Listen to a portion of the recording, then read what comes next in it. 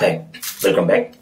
Now we'll learn how to display a secondary report as a part of interactive report in ALV.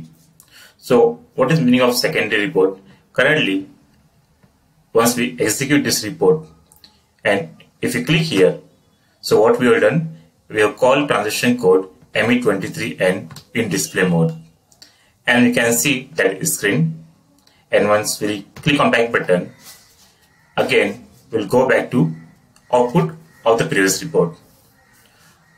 Now continue to this as a part of interactive ALV report. This time what we'll do, we'll display a second internal table of the same report in the output instead of calling a separate transaction code. So for that what we'll do, like here we are displaying purchase order along with the line item. Okay, here you can see the different line items.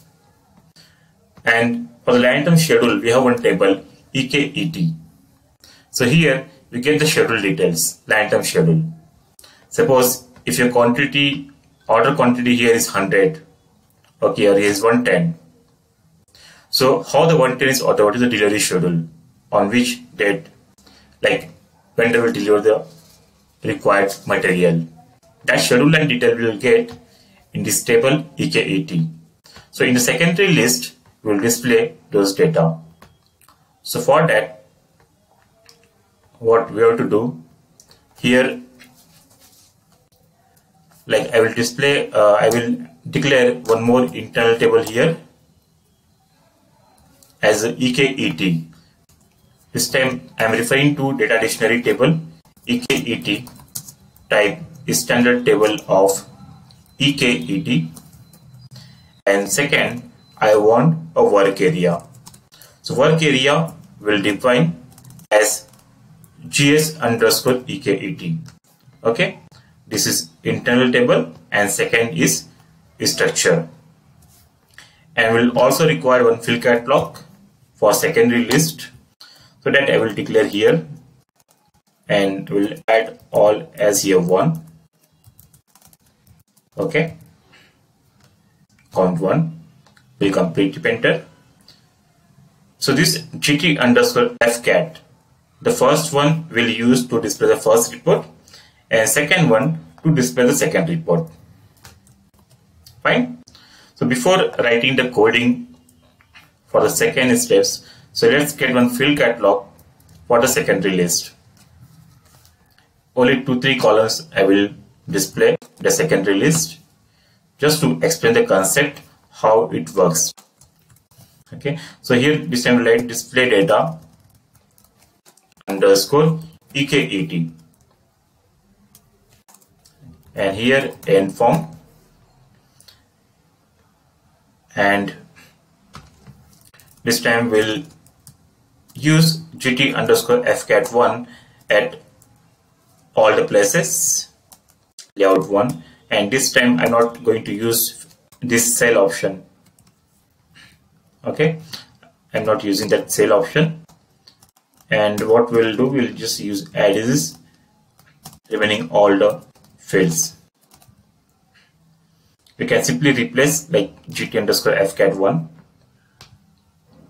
Okay, so first column will display there GT, that is EBL and PO number. I am creating field catalog for the second table, display data EKET. So second column will display EBLP, third this one ETENR. First column, second is EBELP, that is line item, and we don't require hotspot here. Okay, and now third field I want to display here as ETENR.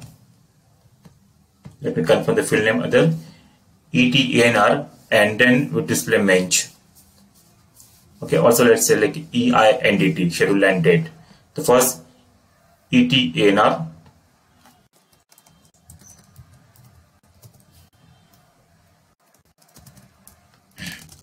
Okay, schedule line item, and then let's say schedule line date. For schedule line date, here we have EINDT,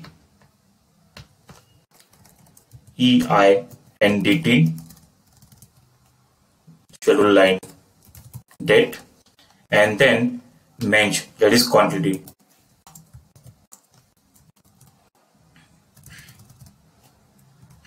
Okay, that is mench. Here we'll write quantity. So only these 4-5 columns I am going to display. And here I'll use the same output function model, use underscore ALV. Same output I will use, this time with different table. So after building the field catalog with the new details, here I will display the table GT underscore EKET. Okay, variant 1, field catalog also 1, layout 1. And I'm not going to display here PF status. Let me hide tab of page also. Okay, so we'll simply display the data of GT underscore EKET table. That is the secondary table. Fine. So now our display data EKET is ready. So we'll add the required coding now into our user command of the first report, that is basic report. Okay, so here user command, what we have written, when user double click, currently we are not checking any field name. We are directly reading the index and checking if EBL is not initial. So this time I will add field check here. So I want to call this only when user click on EBLN field. For remaining all, perform other activity. So for that, in this user command routine, what I will do is not initial. And how to know the field name? For field name, in this rs underscore cell field, there is a field called field name. Okay, equal to EBELN. Only if user click on purchase order number, then only this will display. And the else part, what we'll do, else if GS underscore list EBLN is not initial, I'm not displaying individual line item, I will display the whole purchase order schedule. If you want to display only individual line item, then here you can add check for if EBLP is not initial. Clear GT underscore EKET and select all from EKET into table. Why I'm using into table here? Because the internal table I have declared has the same structure of EKET. That's why no need of use corresponding.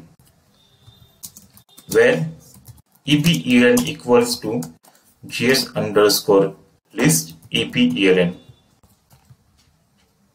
Save, check, activate. And now here perform display data underscore EKET. Fine. So first system will display the first list, and if user click on EBLN, system will call ME23N, and for other field, system will display the secondary list. Okay. Now execute the report. I can execute. So this is the first primary list output. So if I click here on 10, PO number 10, so here system is called ME23N. Now if I double click on any other field, okay, system, no action. So let me set a breakpoint there.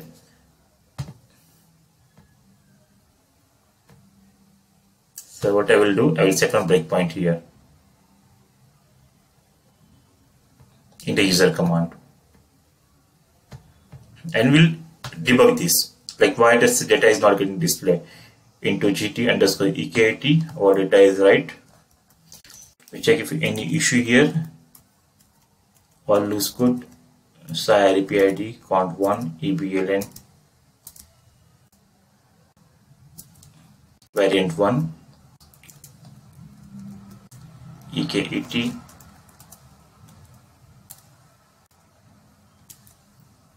Okay, set one more breakpoint here and we'll set a breakpoint. Okay, now I set a breakpoint here, so we'll check in debugging mode why the secondary list is not getting displayed. Execute this. Now if I double click here on this row, PO number 8, line item 10. Debugging is very important, so through debugging we can learn this. So first set a breakpoint and they go inside. Here index is 7. See, this time EBLN is not initial and the field name is EBELP. Okay, so first check will fail. This check is fail. Oh, why it is not coming in the else part? Oh, sorry, here it is not initial. My coding is wrong here. Here I have written if it is initial. This should be not initial.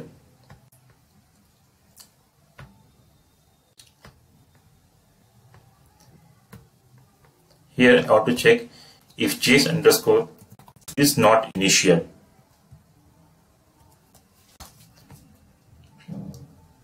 Okay, so I think no need of breakpoint again, but as I already set a breakpoint, system will trigger that.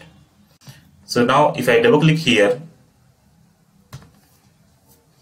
the second breakpoint is triggered.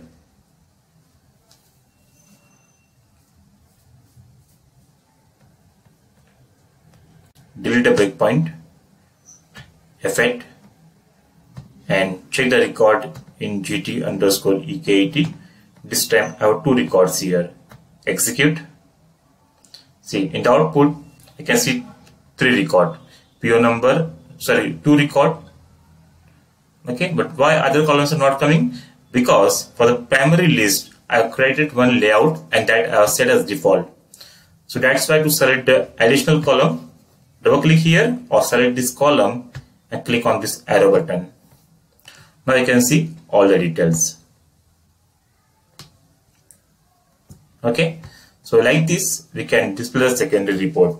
So this is the PO number 8, line item 10, and the quantity is divided into 2 schedules. First is 1 with 100 quantity and 2 with 10 quantity, and you can see the schedule landed. If I click on back button, so again system will display the primary list. Okay, so if I click on any other PO number, see. Okay, so like this we can display the secondary report, and we can also display one more secondary like third report by adding some more logic into the second user command. Right, so because from first report I am going to second report, so that's why here in the first report ALV function module we use this user command. So take example, for going to third report you want to do some different activity. So for that reason what we have to do, in this secondary output function module create one more user command. Either you can use the same one or create other one, and we can write our logic there also. So in this way we have learned how to display the secondary report in the same ALV report. Now next we will learn how to call another report through the submit command. That we'll learn in the next session. Thank you.